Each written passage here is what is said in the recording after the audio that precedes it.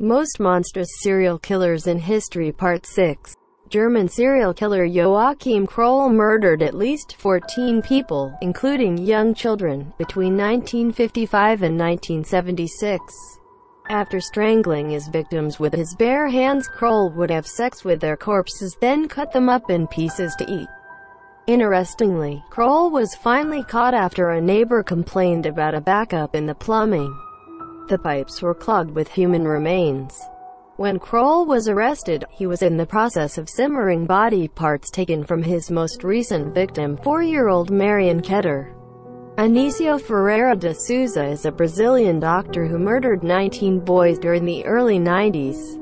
As proved during the trial, the evil doctor was part of a satanic cult that sexually abused, mutilated, and killed little children. He was convicted of 3 murders and sentenced to 77 years in prison.